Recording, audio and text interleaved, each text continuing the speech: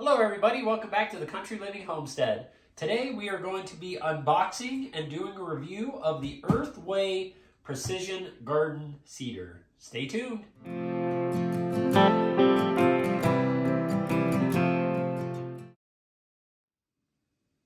Now, we actually decided on the Earthway, number one, because there was a lot of great reviews about this garden seeder.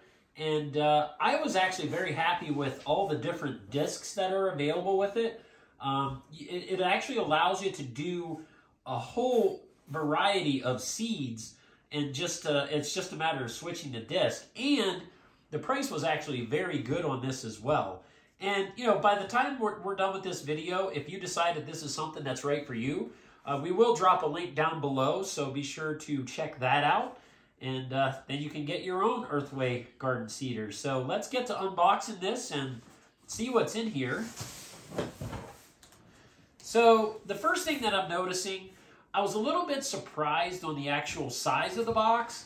I was expecting probably something a little bit larger. But you know, hey, I guess they want to package everything. So I'm assuming that there's going to be some assembly involved. But we'll have to see how that goes. But I was a little surprised on the overall size of the box. So that's to start with. So let's get this thing open.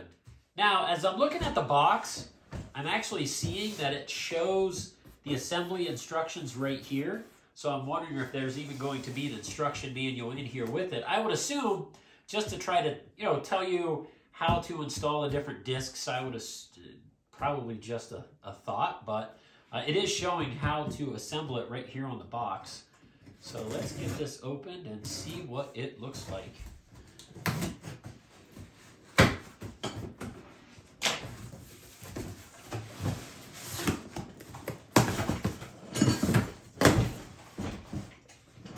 Just going to start sliding things out of here.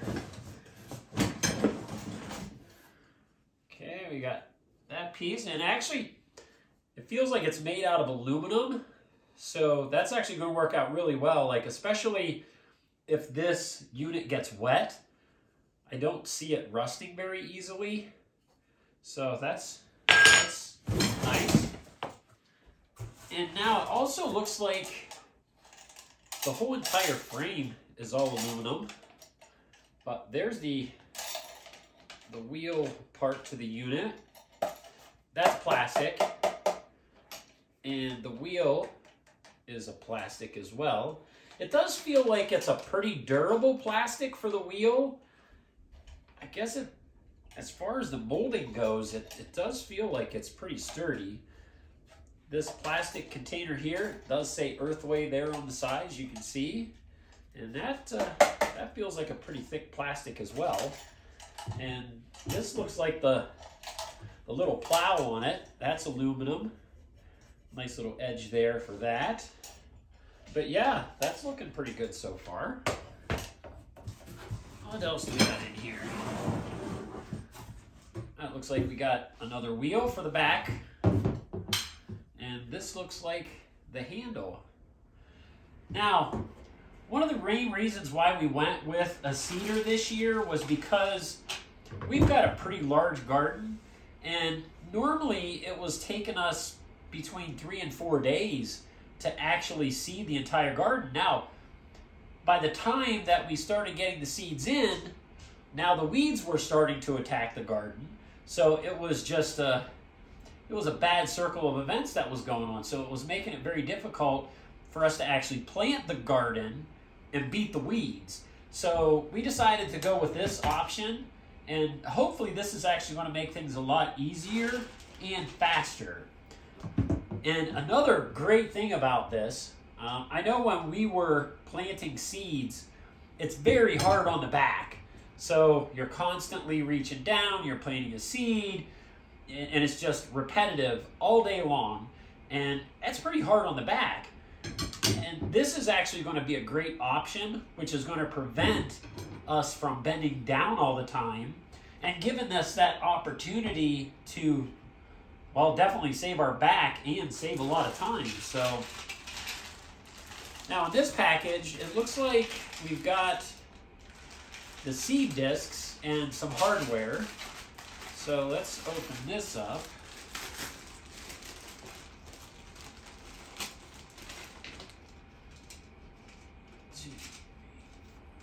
So it looks like we've got a total of seven different seed discs that came along with this seeder. So, and I'll kind of give you an idea as to what these discs are used for. So this first disc looks like it says tomatoes, onions, lettuce, cabbage, turnips, carrots, endive. So that's the first disc. Now, if you take a look at the overall design of this disc, you can kind of see how it actually works. So when this is turning, what's happening is it's grabbing a seed out of this little container here. So, and then what it does, it's spaced, so each seed gets grabbed in those little tiny little holes right there, and it'll grab a seed and plant it. Grab a seed, plant it. Grab a seed, plant it. So that's actually going to make your lines extremely perfect as you're planting these seeds. It's going to give the appropriate spacing for these types of seeds, which is pretty awesome. Now this disc looks like it is for beets, okra, and Swiss chard. So again, same concept. You can kind of see where all the small holes are for the seeds to actually get grabbed by as this wheel is turning. This one is for beans and small peas. So there's another disc. This one is for radishes, leeks, asparagus, and spinach. So there's that. Oh, here's a biggie. Sweet corn. So this looks like it's a disc that's specifically made for sweet corn. And I know when we were planting sweet corn, you could never get the rows nice and even. And there were times where we were getting, you know, sweet corn here, and then right next to it would be another one. So this is actually going to help with that a lot. So that's an actual sweet corn disc, specifically only for sweet corn. So that's pretty cool. And this is for peas. Okay, so this actually looks like it's specifically made for peas because it does say jumbo peas, early June peas, and that's a pretty neat little disc there as well. Oh, wow. I guess I didn't even know this came with it, but it's a hemp seed disc. And so, wow, it only has one area to grab a seed. So I'm assuming when you're planting hemp, it's going to give you a wider area from between seeds. So that's pretty cool too. So we've got this plastic piece. I have no idea what this is for yet, but we'll figure it out once we look at the instructions. And then we've got some standard hardware. So let's get this put together. So now that we've got this out of the box and we've got all the pieces here, I was looking at the instructions and it's telling me I have to remove this bolt, but something that's very odd is it isn't showing us the exact tools that you need to make this happen. So what I'm going to do is I'm going to go and grab my tools and I will let you know exactly what you're going to need to put this together. Okay, so I grabbed my handy dandy DeWalt Mechanics tool set. Probably one of the best investments that I ever made. And hey, if you're interested, I'll drop a link to this down below as well. So this actually looked like it was about a 1/2 inch bolt, and I was right. So I've got a 1/2 inch wrench, and I'm going to grab a 1/2 inch socket.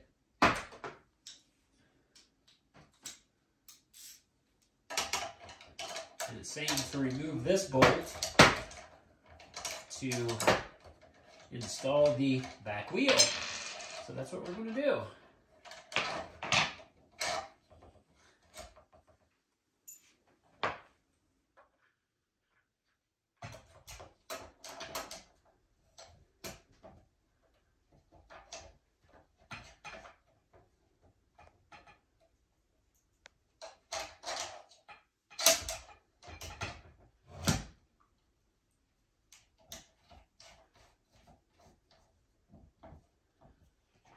And I will say the back wheel is probably about the same mold as what the front is. It does feel pretty sturdy, so that's definitely a good thing.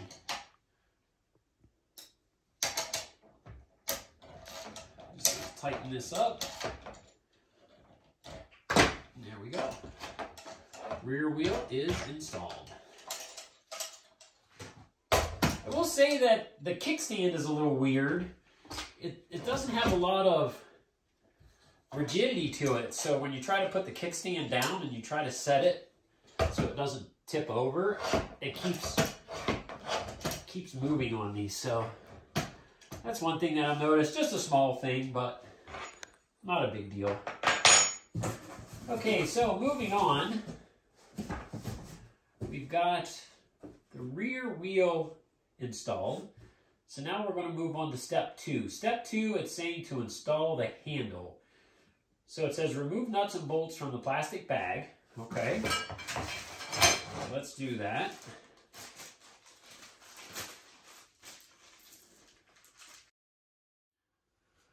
Okay, so it is saying to remove the nuts and bolts from the plastic bag, which we've already done.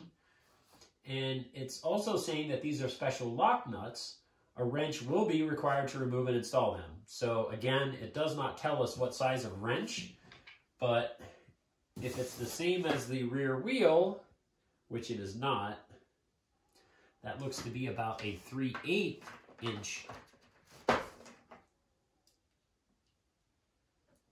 Nope.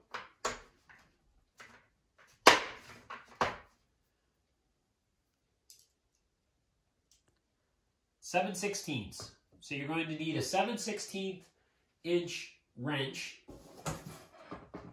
Okay, so I was just a little confused as to how this was installed, but I think I'm understanding the concept now. This is going to be for the row marker, and it comes off to the side like this. And basically what happens when you're pushing this and you're seating in a current row, this is going to mark out where your next row is going to be. It looks like it is adjustable, so you can change it on the width of row that you want to plant. But now I am seeing some challenges that may come from this, and one would be any type of rocks or anything that would be in that row. It's kind of going to flop this around, or weeds. Weeds would be able to do that as well. So I do see some challenges with that, and I'm kind of wondering how that's going to work. But we'll go ahead and get this installed just so we can get it on there, and then we'll have to... So this is going to be part 1 of actually just putting this together. We will do a part 2 actual overall review of this when we get a chance to use it, which right now is definitely not going to happen because we would be seeding in about 3 feet of snow. But we certainly will do a part 2 just to show how this does work. But that's kind of concerning. I just don't see how that's going to have enough hold back here, because it's just looks like it's going to be able to move around. So hey, we'll give it a try and see what happens. And another thing about this row marker is, being that it's made from aluminum, just wondering if this could bend as you're using it. I'm just not so sure how durable that's going to work out. Now, something that I did also notice too, and I just noticed it, is it looks like they did not tighten this screw the whole entire way. So I'm going to have to do that, because that looks like where the seeds are going to be going down through. And I don't know if you can see that, but it's very loose right now because they did not put that screw in the whole way. So let's get that taken care of. There we go. And let's just double check these. Oh yeah, geez. A bunch of them weren't tight. So definitely want to check those. If you do end up going with one of these, I would certainly check those screws just to make sure that they're nice and tight, because this one, it definitely wasn't. It was not tight. So not a big deal. We'll be able to get that knocked out, no problem. So let's get this put on. Now, one thing that's a little confusing about the instructions is it's telling me to put bolts in, but it's not telling me which bolt to put in. It doesn't have a guide for the size of the actual bolt that you're going to be using for the step. So that's kind of weird. And there are, let's see, I do notice where some of the bolts have like a square head on them as well. I'm going to assume that's going to be for that because there is a square hole for that and it does seem to fit good. So we'll use that. But I have no idea what bolt to use and where. And the instructions, they don't tell you how. So this bolt looks like it's probably going to be the correct one. That is long, but the others are all the same size, so that's got to be the right one. And is it telling us to use the bolt and nut? So we're going to be using a nut as well.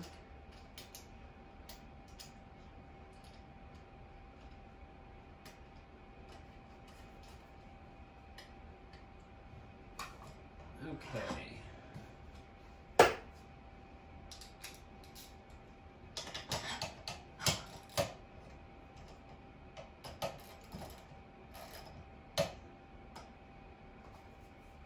And I need to grab a 7/16 inch wrench. Be right back. Okay, so we now have a 7/16 inch wrench. So let's get this installed.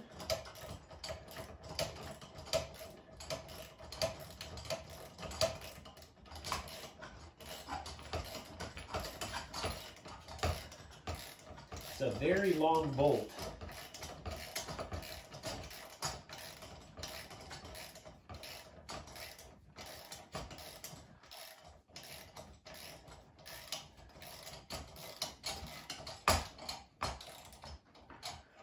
Okay, so now it looks like you can adjust this, but just as I was mentioning earlier, if it only has one bolt here, my concern is this is going to be moving up and down, especially if you have this all the way out at the end, because it's just going to be able to give it the amount of force that it needs to be able to move that. So I think I see a problem with that, but maybe they should consider putting an extra hole in there for another bolt. Yeah, it would be an added expense, but I'm almost thinking that would be the better way to do it. Now, one of the thoughts that could be is having that single bolt will allow this to kind of float as you are making that extra row marker, but I'm not quite sure the design idea behind that, but hey, we'll have to see how it works later on. But now I'm going to take this wing nut and I'm going to put that on here because it is saying that this is the wing nut. So I'm assuming it's a wing nut to make this easier to adjust. So when you do have to adjust for your row, all you do is just loosen that wing nut and you're good to go.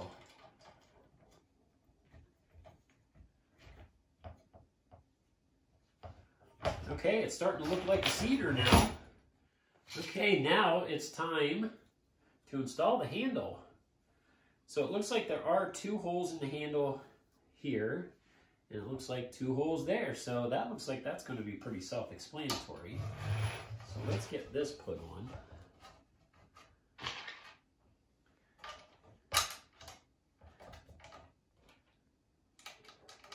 And it does look like we're back to, let's just see what size that is. Okay, that's still the 7/16. So the only ½ inch that you're going to need is for the rear wheel. So it's looking like everything else is 7/16. So what I'm going to do is I'm just going to get these started. I'm not going to tighten them down until I get these other bolts in place.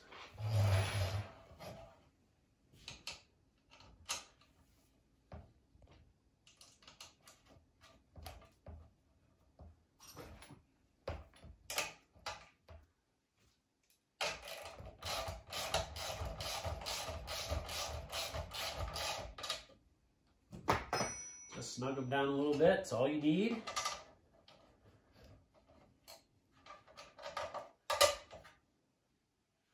We will definitely go back and tighten those later.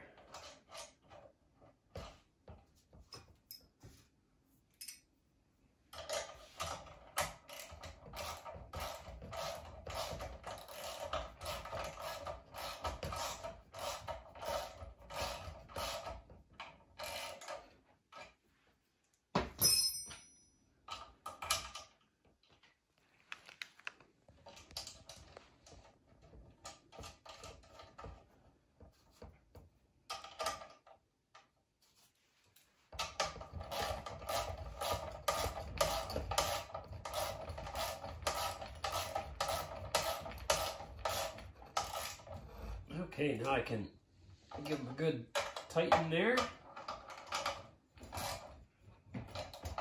Don't over tighten them because obviously you don't want to strip out your bolts. Just snug them up.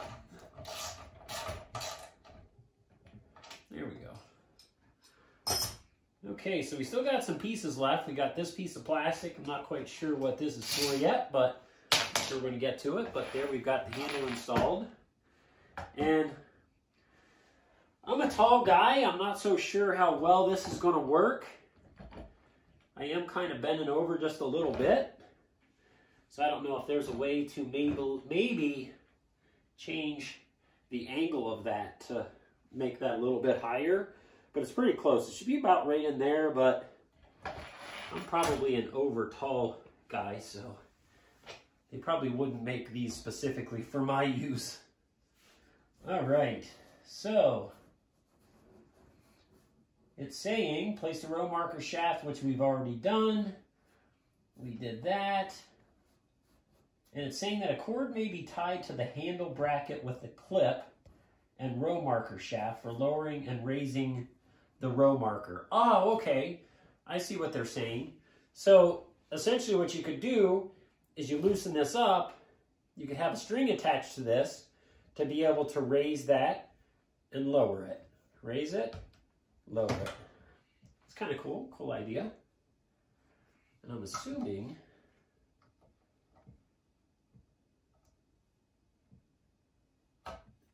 not quite sure what this is for. Let's see.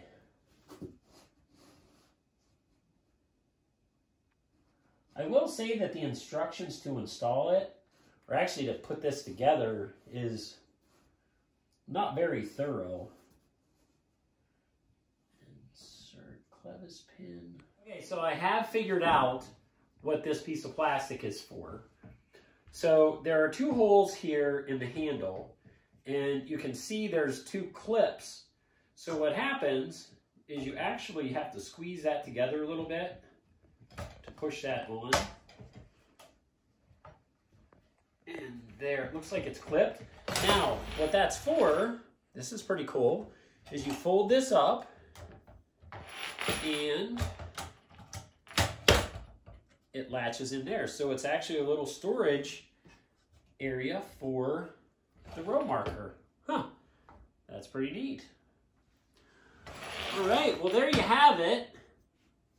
Unboxing and assembly of the Earthway Precision Garden Seeder.